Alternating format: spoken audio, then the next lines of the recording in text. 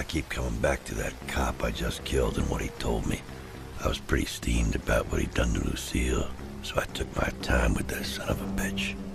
It wasn't until I showed him all those pieces of himself that he said it.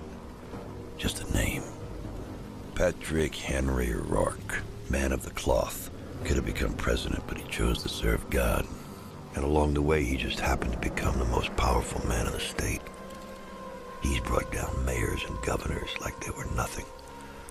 He even made his rotten brother a U.S. senator without breaking a sweat. And here he's gonna get killed in the name of a dead hooker. I'm getting used to the idea. More and more, I'm liking the sound of it. Then it hits me like a kick in the nuts. What if I'm wrong? I've got a condition. I get confused sometimes. And with Lucille dead, I can't get my medicine. What if I've imagined all of this?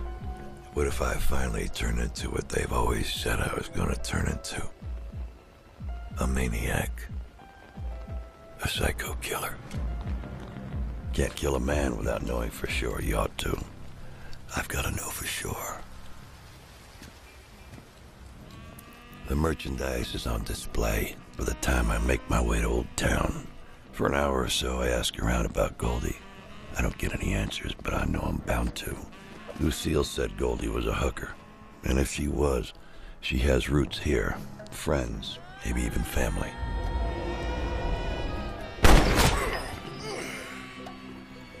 You can't be Goldie. Goldie's dead.